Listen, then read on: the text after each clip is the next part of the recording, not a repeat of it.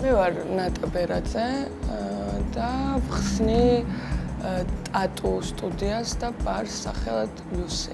პირველად ვიყავით 18 წლის რო გავიგეთ ტატუ და ალბათ ერთ-ერთი სტატუარი, რომელსაც ნამდვილად აქვს მნიშვნელობა, შემიძლია რომ ერთი წუთის ინტერვალში ვიყო რადიკალურად განსხვავებულ ხასიათზე და განწყობაზე, ეს ხაზი მაგას ნიშნავს, რომ ორი ნატა შეიძლება რომ იყოს ერთდროულად. სულ მაქვს მგონი 22 ზუსტად არ მახსოვს. გასამდე ერთ-ერთი ჩემი საყვარელი ტატუ, ქართული, ჩემი საყვარელი არტისტის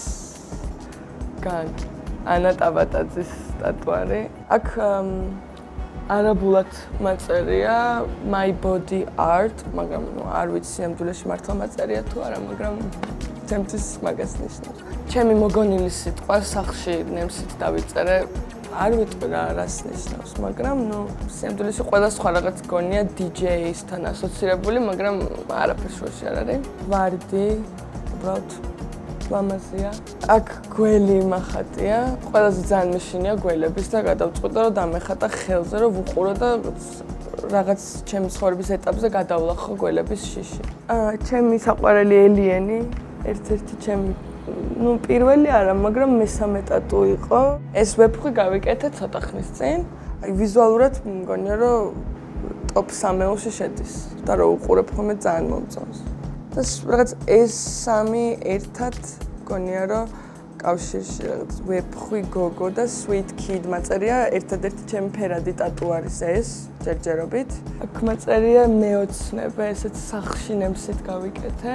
ძალიან მეოცნებე ვარ და არ არსებობს წამი, როცა რაღაცაზე არ ვოცნებობ და თვალებს არ ვხუჭავ და რაღაცები არ წარმომიდგენი, ამიტომ მგონია რომ ტატუ აუცილებლად უნდა მქონოდა.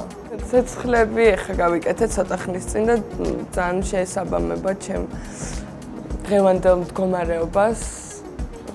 I'm on fire, ოღონდ ეს საქმის მხრივ და რაღაც ტრიფი არის ჩემ ხელებზე. სადაც მივდივარ ხოლმე, იქაურ რაღაცას სულ ვიკეთებ და ვცდილობ, რომ როგორც გითხარით, ემოციებთან სულ კავშირში იყოს. აი, დრო რო გავარო, დავხედავ და მივხვდე, რომ თუ რაღაც მაგარია. მიყვარს ჩემი სხეული, იმიტომ რომ მაქვს ლამაზი ტატუები.